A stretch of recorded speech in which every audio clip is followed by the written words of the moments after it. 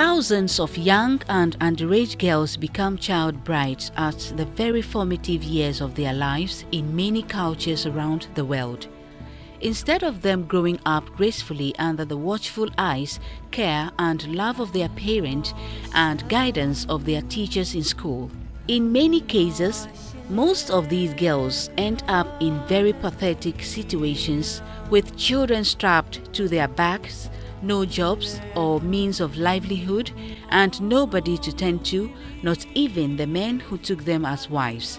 Many girls in Ghana, especially those found in the Zongos, are faced with similar challenges.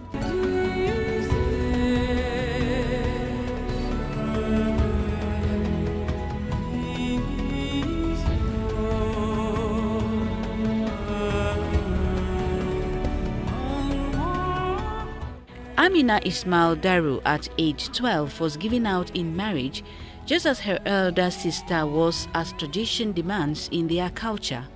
Amina's sister had excellent grades in SHS and would have gotten admission into the university. She was given out into marriage and is now out, but with a child, education truncated, with no skills and no job. Amina said no to child marriage and it paid off. I lost my daddy at a younger age, and when I was with my mommy, my money couldn't take care of me.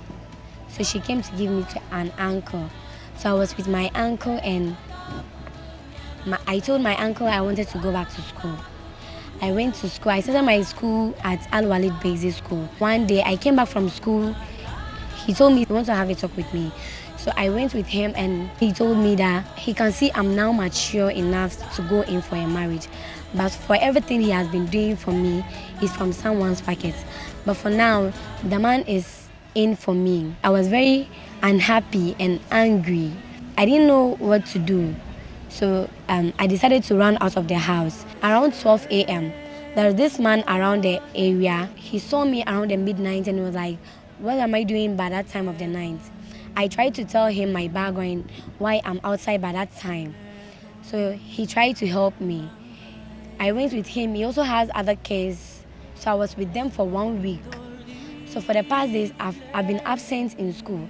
And my class teacher was Mohammed Zulkarnain Amadou. I wrote a letter to him. He came in to help me. Now tucked into school and is pursuing general arts in Nifa Senior High School in the Eastern region, Amina's decision and actions have saved a lot of other girls in similar situations in her community. I gathered some of my friends in the classroom and I tell them my experience and what I've been through. There are some people around me that also go through the same pains, but they didn't get anybody to help them. So I decided, why not we form a girls' club? We come together and we talk about what as girls or women we can do to prevent early marriage in our community. The activities of Achievers Ghana Education began with the rescue of Amina in the herb of Nima, a slum suburb of Accra, some 5 years ago.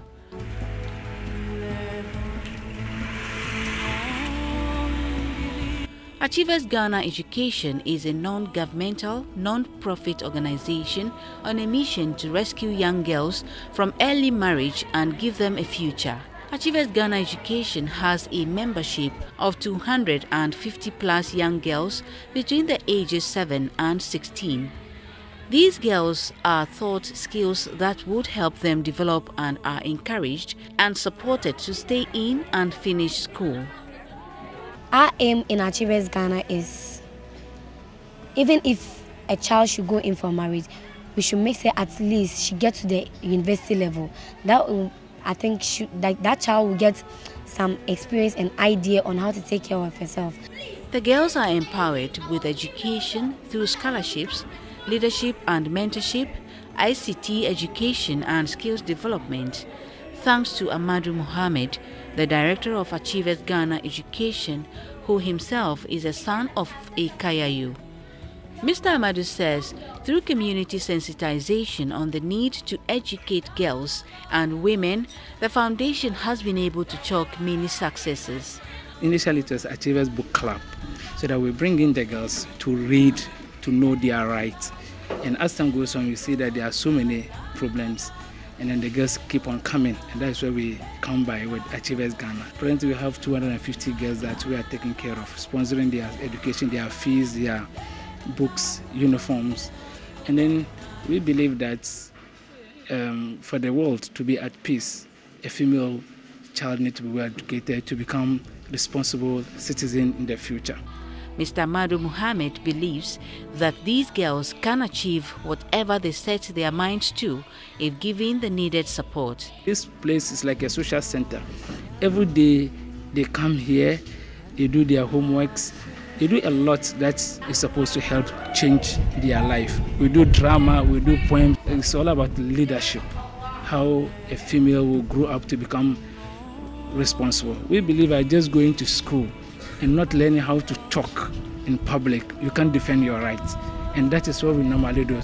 Leaders in the community were grateful and lauded the initiative of the foundation to help salvage young girls from early marriage, educate and give them a second chance. 70% of funding for these girls is generated from support within the community and benevolent individuals from elsewhere. The rest comes from international sources such as Global Fund for Children and Yazzie Foundation based in Holland.